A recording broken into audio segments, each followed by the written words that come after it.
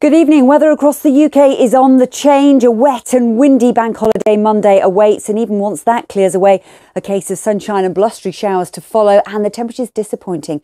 A rather cool start to the first week of May. So the culprit, this area of low pressure, is moving in from the Atlantic as we speak. It's going to bring some rain into Northern Ireland overnight tonight, pushing into western fringes of Scotland, Wales and Northern England first thing tomorrow morning, and then it'll push east across the Pennines, perhaps arriving into East Anglia and the southeast by the end of the afternoon. It probably won't arrive into the far north of Scotland and the Northern Isles, just a trail of showers here. Windy for all though, gusts in excess of 60 miles an hour on exposed southwest coast. With the cloud, the wind around, it is going to be a cool day. Disappointing, I'm afraid, for a bank holiday Monday. Highs of 6 to 12 degrees. Now that low pressure, it sweeps away, but the winds kick in behind, and that northerly component stays with us. So we keep the risk of gales on exposed North Sea coast for Tuesday, driving in some showers, turning increasingly wintry to higher ground in Scotland, Northern England and North Wales. Best of the sunshine perhaps into the southwest,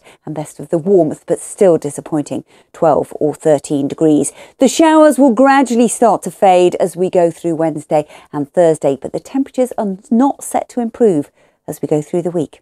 Good night.